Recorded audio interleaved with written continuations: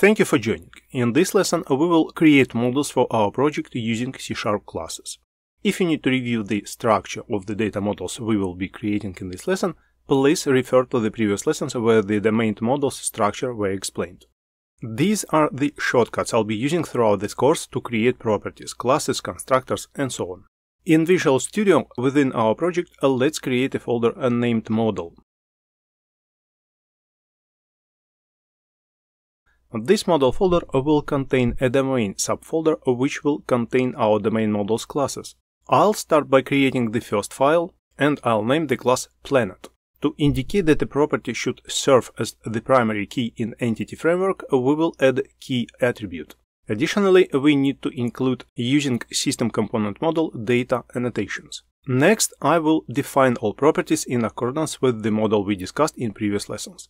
The Planet ID property will have a type of GeoID, and the key attribute applied to the Planet property in our Planet class signifies that Planet ID should be treated as the primary key in the corresponding database table. Other properties will have types of string and double. To align with our models, we also need to mark the image property as nullable to avoid exceptions.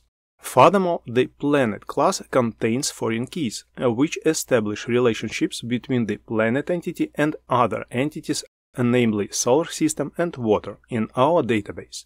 When Entity Framework migration is executed, it will automatically create these two navigation properties and establish the necessary relationships. Next, we need to add two more entities or classes as additional domain models. I will duplicate the file, and the second file will be named Solar System. In this new file, I will remove unnecessary properties, retaining only the required ones. Similarly, for the third entry, Water, I will follow the same process of removing any unnecessary properties. As discussed in our previous lessons, these three domain models represent our tables, and the properties within these classes will become columns in these tables. Additionally, I will implement an attribute constraint to limit the quantity of characters for our string properties. Since the string type property length is figuratively unlimited, we should decorate these properties with limits based on our requirements. In case you encounter warnings, you can use the null forgiving operator to address them. Like this. In the next lesson, we will begin using dbContext and dbSet classes as discussed in the previous lesson.